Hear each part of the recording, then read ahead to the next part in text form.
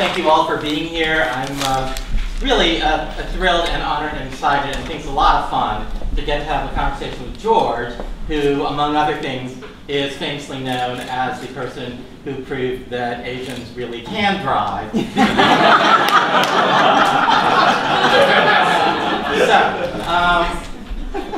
So let's start by, we actually unfortunately have a pretty long history. And I want to start by talking about 1965 and the founding of East West Players in Los Angeles. My dad was the bookkeeper for the organization because he was close to Beulah Kuo, who's a wonderful Chinese-American actress. And talk about your how did you guys come up with this idea? Let's talk about the foundations of East West.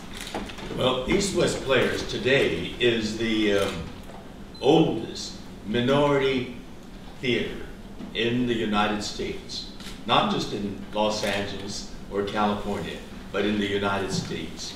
There was an African American group in Harlem that was older, but they went belly up a few years ago.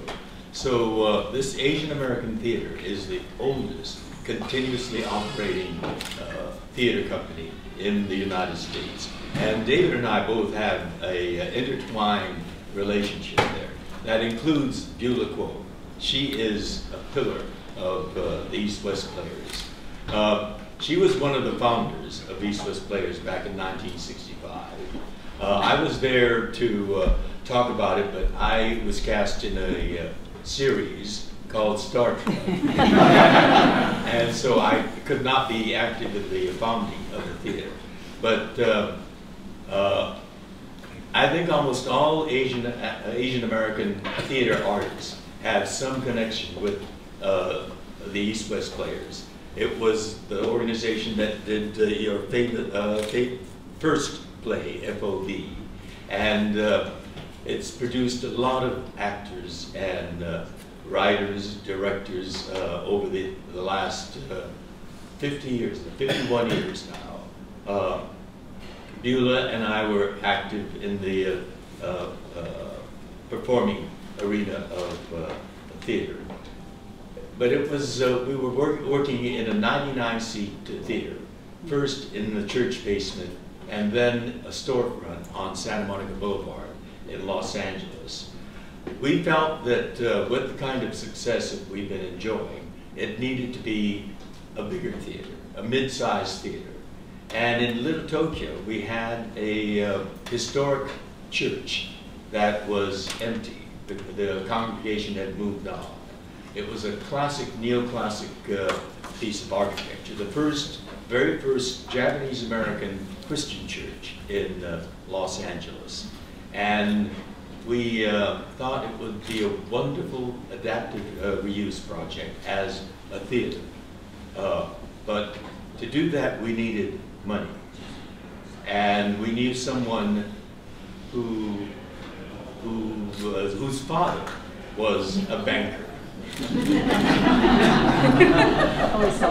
David's father, who shares the same name, Henry Hwang, was a very distinguished banker in the Asian American community and in the larger community as well, financial community.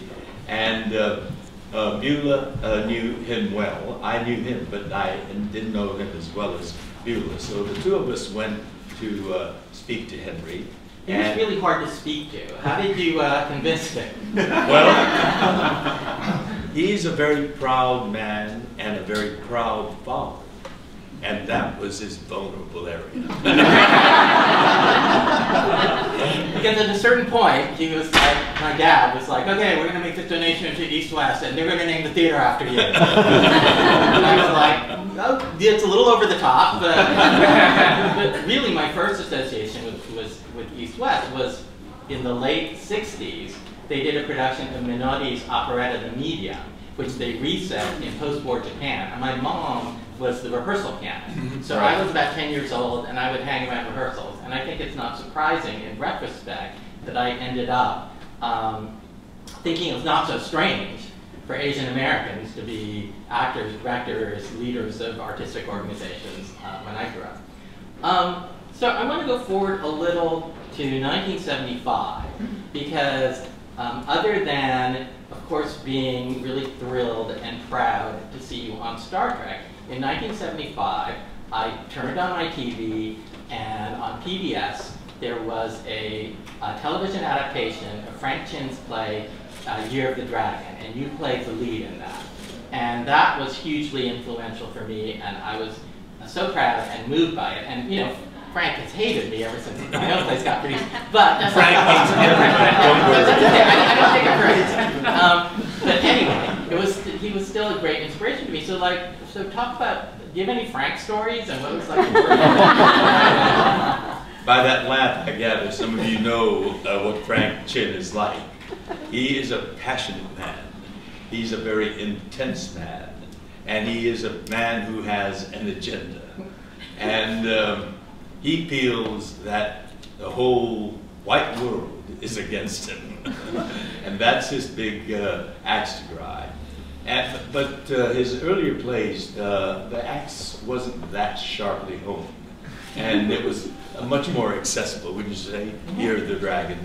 It's essentially a father-son relationship. But that relationship also is with his sister, who is married now to a white guy. And his younger brother, this takes place in Chinatown, San Francisco. And his younger brother is now mixing with young Asian gangs. And he sees the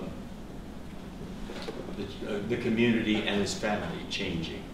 And he blames it all on his authoritarian father, but also very self-important father. And it's that conflict. Father-son stories are always good drama. And they also are wonderful roles to play, whether you're the father or the son. I had my fun playing the son, and now I'm not only playing the father, but I'm playing grandfather. Because Japanese American fathers are, first of all, single-minded in wanting something from their first son. I was the oldest in the family, and a son. And he was in real estate, and he envisioned me as an architect. I think he kind of fancied the idea of putting out a sign eventually that said, Takei and Son Real Estate Development. I would design the buildings and he would develop them. But, well, as a good son, you know, my father on Sundays would take me to construction sites all over Los Angeles. And he took me to a Sunday afternoon, took me to this great big excavation on Bunker Hill in downtown Los Angeles. And he said, here on this end of this big hole will be an opera house. And in the middle will be a mid-sized theater. And in the far side would be a larger theater. It's going to be called the Music Center. And sure enough, now it is as my father predicted. And I remember another Sunday when he took me to Beverly Hills, to another big hole.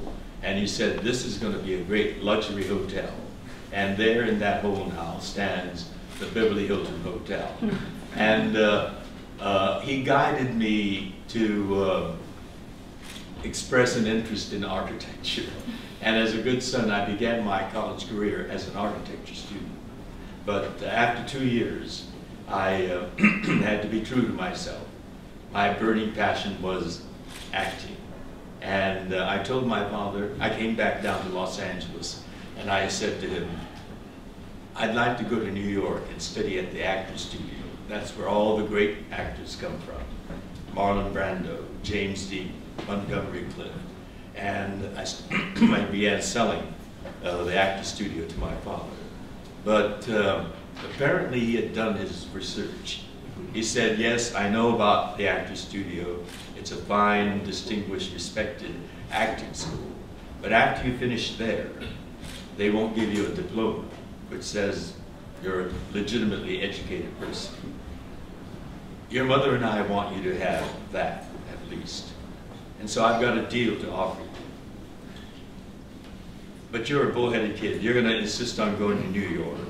So let me start off by saying, if you go to New York, let me remind you, New York is a very crowded place, it's a very competitive place, and it's a very expensive place. And you have to be prepared to do it all on your own. However, in town, in Los Angeles, we have a distinguished university called UCLA, and they have a fine theater arts department. And if you study there and finish, they'll give you a diploma. That's what we want from you. So if you go to UCLA, you'll have a subsidy. We'll subsidize you. So you choose. New York on your own or UCLA. He was a good deal maker. You went to UCLA. I went to UCLA. And let me just wind back a little bit to your dad, because you're talking about him taking you to see these places, which suggests that he was able to sort of have a career after the war. How did he deal with the aftermath of internment? That was another part of it by my father that I saw and I experienced, and my love for him grew even deeper there. Our first home back in Los Angeles after the internment was Skid Row.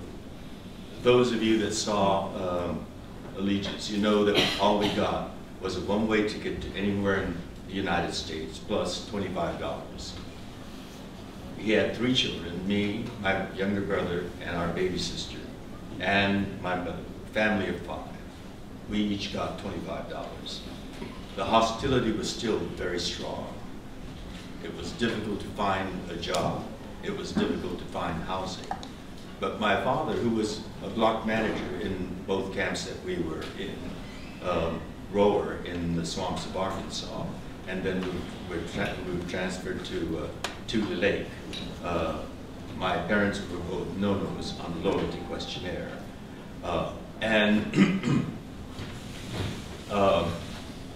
So when we came home, opportunities were non-existent. Housing opportunities were none. Skid Row was the only place. And yet, my father, because he was block manager, he was giving advice, giving counsel to the people in our block, and also representing that block with the camp administration. They came to him for help, even after camp. And so we opened an employment office in Little Tokyo to find employment for particularly the older Japanese-speaking people coming back. The kinds of jobs that he could find for them was as dishwashers, janitors, gardeners, which paid a pittance. And his fee would be a small percentage of that pittance. I remember my mother taking us from after school, from school to my father's office, and they would give us employment forms and a box of crayon, and we sprawled on the floor of the back room and drew pictures while my mother did some filing and my father talked with the clients. My mother made him quit that because she said, we have to eat too. I mean, we can't eat like this. And so after about a half a year of that, we moved from an all-Japanese-American community to Skid Row, and then into an all-Mexican-American community, East LA. And we felt very welcome there. It was a minority community of Latinos, well, Mexicans, Mexican-Americans, immigrants, and native-borns. And my father opened a dry cleaning shop with an apartment behind it. And I made a lot of Mexican-American friends who invited me to walking back from school to their mother's kitchen, and they would give me bean burritos, fresh-made tortillas. And my mother made good friends with our neighbor, Mrs. Gonzalez, and she learned how to cook Mexican. And I still, to this day, believe that the best enchiladas and tacos were made by Mrs. Takei, not Mrs. Gonzalez. Rower, Arkansas. So you were initially in the camp in Rower, and another mutual friend of ours and artistic collaborator, Philip Gotonda, the playwright who's a good friend of mine and whose work you've done. Philip's parents, I believe, were also in Rower. And then you were transferred to Thule. Your parents, because they were no-no people, boys, girls, got transferred to Thule Lake, which was, you know, the rebellious camp. And I assume you went with them. Did you notice a difference in how Thule Lake was administered and what sort of privileges or freedoms you had or whatever vis-a-vis Rower? Not so much with the administration. My father was the block manager, as I said, in Rower and in Thule Lake. What I remembered about Rower was that it's southeastern Arkansas. It was lush. We were in the swamps, the trees, and lots of water and muck and cypress roots that undulated up and down in the muck. And I had fun in Rower. Thule Lake was something quite different. It was a very dry, sere, dry lake bed. It was sandy, but it wasn't the soft sand of the beach. It was hard, sharp, gritty sand. You know, and when the wind blew, it really, you know, cut into your face. And the tumbleweeds were always rolling around on that very cold. It was cold and very sere, and it was a much more highly secured camp. There were 3 layers of barbed wire fences, and we occasionally saw tanks patrolling the perimeter. It was a cold place, bitterly cold in the wintertime, and in the summertime it was nice, but still not a pleasant place. And it was also an intensely politicized camp, because this was a camp of people that answered no to the loyalty questionnaire. In imprisonment, a year after imprisonment, this loyalty questionnaire came down, very sloppily put together. But the 2 most controversial questions were outright offensive and insulting. Everyone over the age of 17 had to respond to it. Male or female, 17 or 87, immigrant or American born. Question 27 asked, will you bear arms to defend the United States of America? A year after they took everything from us and imprisoned us. This being asked of a 17-year-old young man, but also being asked and an answer required from an 87-year-old immigrant lady. How is she supposed to say yes to that? It was outrageous. But even more insidious was question 28, which was 1 sentence with 2 conflicting ideas. Essentially, I'm paraphrasing, but essentially it asked, will you swear your loyalty to the United States of America and forswear your loyalty to the Emperor of Japan?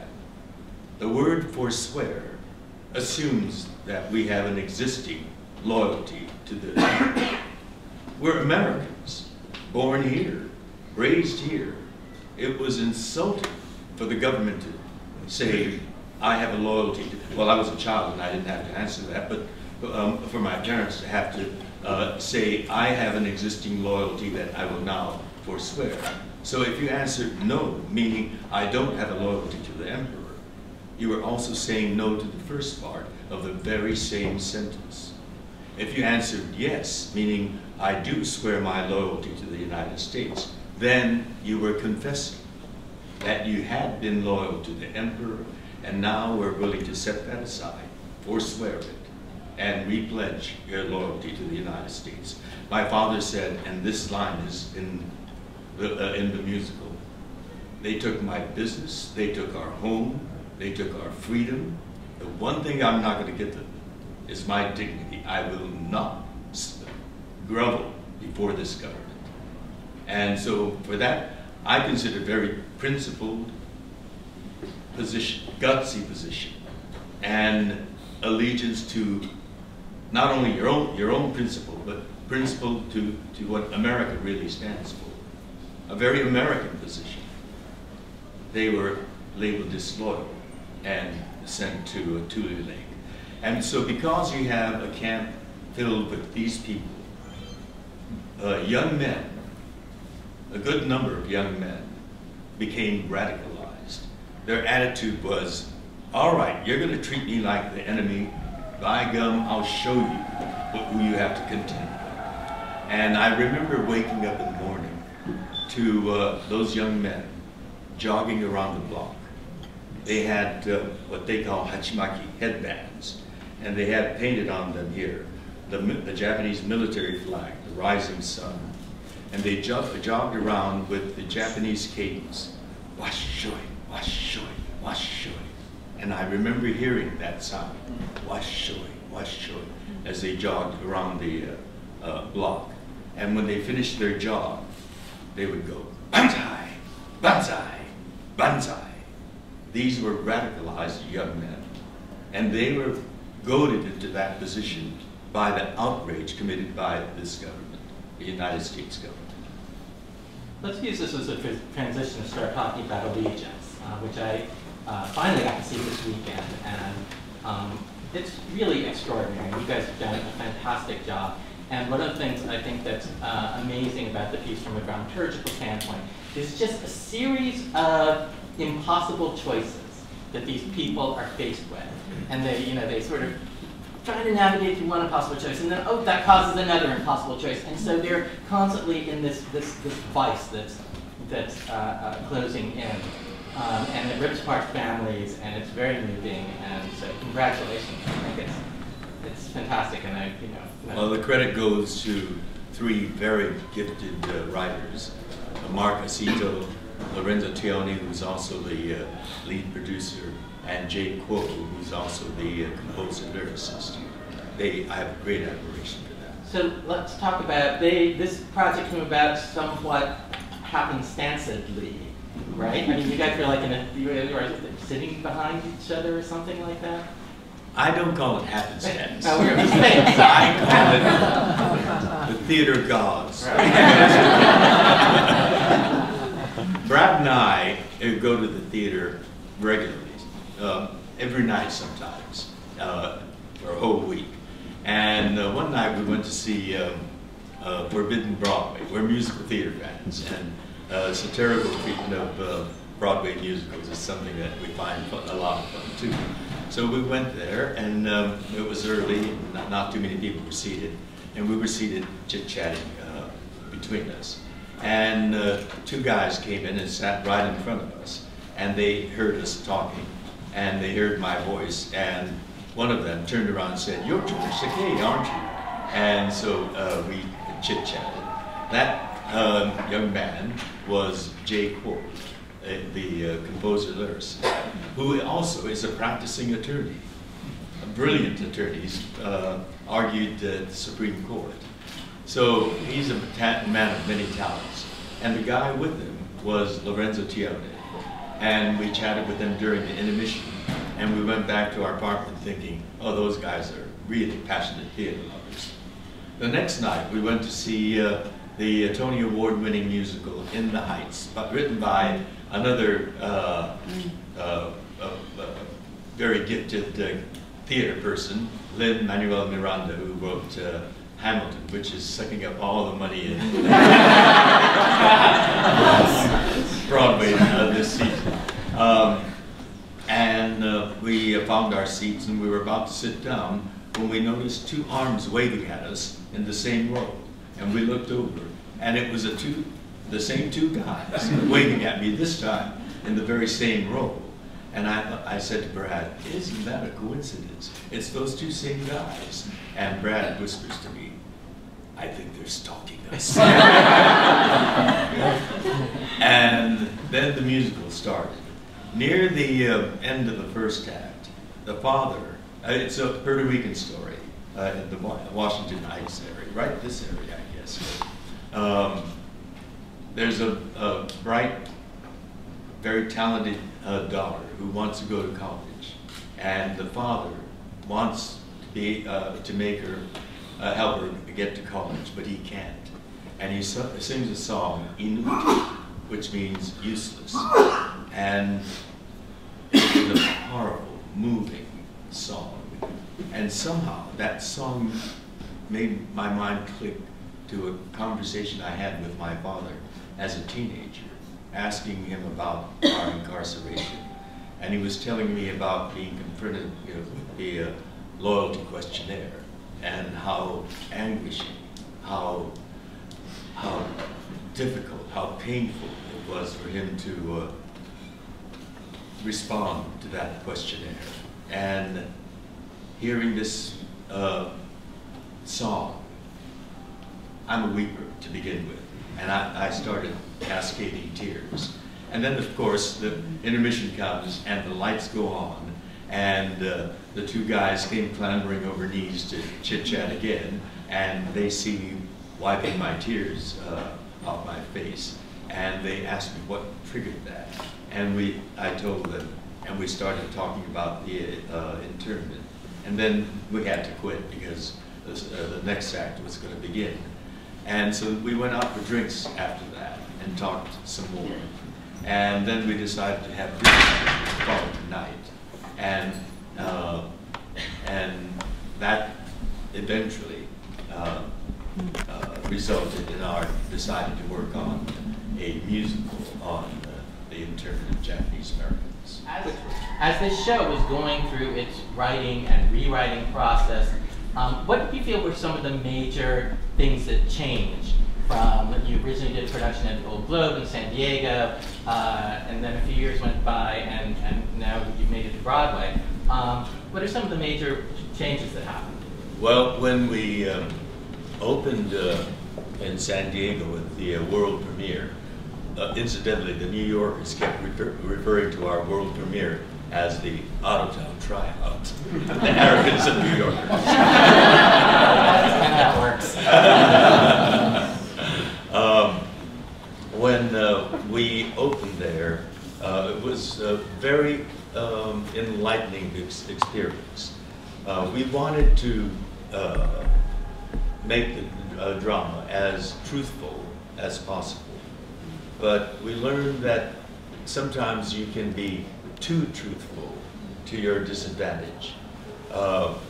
We have one character who's a real character. The others are all fictional. But the events are all true events. That character is Mike Masaoka, the National Secretary of the Japanese American Citizens League. And he's a very complex person to begin with. And he played a critical role in the internment of Japanese Americans. I have to choose my words carefully. He cooperated and was complicit in the internment of Japanese Americans, but also the creation of the 442nd. Many of the events that happened, Mike Masaoka was party to. But he was also a divisive character. Those that resisted,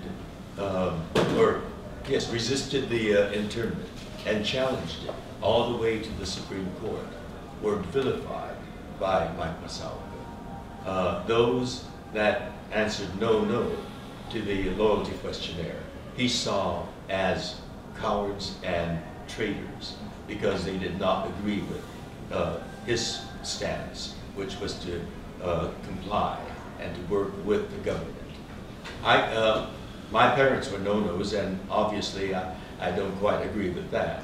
But we tried to depict that truthfully. We also wanted to tell the epic story of the Japanese Americans, the complete story, the story of the resistors, because they get very little spotlighting in the telling of the Japanese American internment experience. The 442nd are true heroes. They fought heroically, and the 442nd is still the most decorated unit and the most honored unit of the entire in the entire military history of the United States. But we wanted to tell the complete story, both sides, and so we characterized both sides as heroes and used the words that they used. However, and that fracturing of the community still exists, and the other side protested bitterly, and particularly the characterization of Mike Masaoka. We wanted to tell the story, and we didn't want that to become a hindrance to our getting the show on Broadway. And so we took some of the words that Mike Masaoka used, words like calling the resistors traitors and cowards, and we put that into the fictional character, Sammy, and made him a bit less harsh. And we had Mike Masaoka's nephew see a play in previews, and he told us that it is a balanced portrayal. The Japanese American Citizens League, which he represented, was also active in that kind of, contributing to that kind of fracture, vilifying one group. And the head of the Japanese American Citizens League now,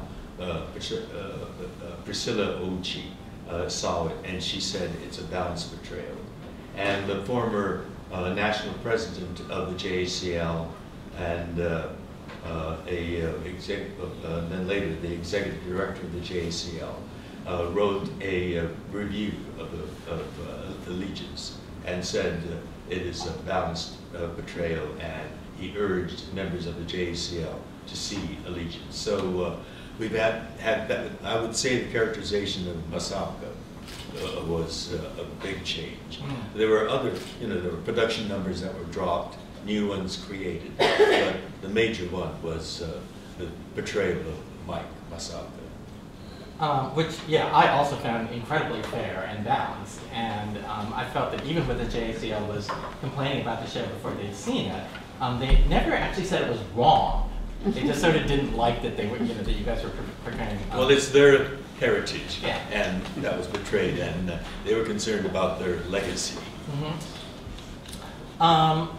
So, as you're doing this show 8 times a week, what are your favorite moments every night, and what is the thing that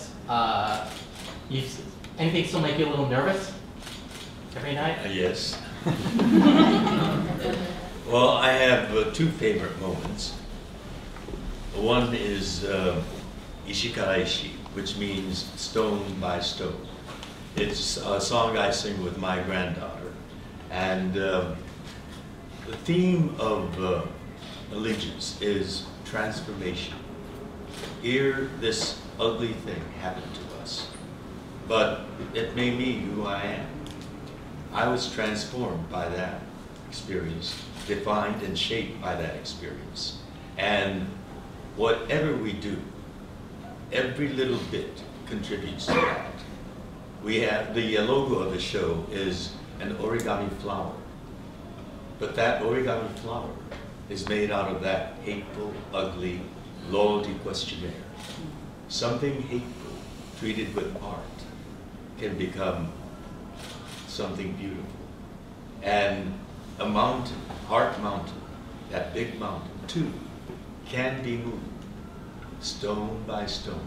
And we have this number, a grandfather singing with his granddaughter, a song that he sang for her from the time that she was a little girl. And that philosophy of working diligently to face a big challenge, and you can overcome them by moving one little bit after another. And so that's a moment that I like. And the other favorite moment is the final scene, where this calcified, bitter, angry man late in his life, who spent a half a century estranged from his family, finally, when he hears of the death of his sister, I shouldn't tell you too much. Just dawned on me. Stay tuned, or better yet, come to the theater. But I wanted to go back to the casting question and ask you to comment a little bit on the racial dynamics involved, whereas on the one hand, we protested Miss Saigon when they cast whites, they hired whites to play Asians, and it's important that Asians play Asians, and African Americans play African Americans. On the other hand, it's a great achievement that Hamilton is, you have our founding fathers, played by people of color. And I consider it a great achievement when an Asian actor plays Othello. These are also, so I think there's, and I think it's not inconsistent because it's about struggling for equality, and that takes different forms. But I wonder if you could comment a little bit on that, and if you ever get pushback on these kinds of issues. Can I do that first, and then you're going to watch it? It's a favorite subject of mine. I think it is a false equivalency to say that because people of color play white roles, that creates some sort of license for white people to play roles of color. And the reason, and I like to just look at it as an employment issue. So 80% of roles that are cast in Broadway and the 10 major not-for-profits in New York are cast with Caucasian actors. So that would be a bad diversity figure, I think, in most industries. And so that's why it leads to, I think, a certain amount of aesthetic inconsistency, which is I like it when an actor of color plays a white role because that decreases the 80%. And I don't like it when the reverse happens because that increases the 80%. And I think it's a matter of trying, and that's how we end up trying to create equal opportunity, is creating more opportunities for people of color to appear on our major stages and decrease that 80% figure. I think he's answered it. The Allegiance, we have an Asian American cast for a Japanese American story. And we're actors. I've played Korean, I've played Vietnamese, I've played Chinese. I mean, we all share the same ethnic background, and that's what counts. Italians can play Spaniards or Polish or Puerto Rican. We are all actors. We create the illusion of truth. And Telly as me, Telly Leong playing the young me is very credible. He's amazing. He's a wonderfully talented guy. He's Chinese American. I'm Japanese American. We are actors. We can play each other, and we're the same ethnic group. So people say, "Oh, how can the Chinese play a Japanese or the same character?" Well, I'm playing the older version of the young Telly, and I think Telly is brilliant as me.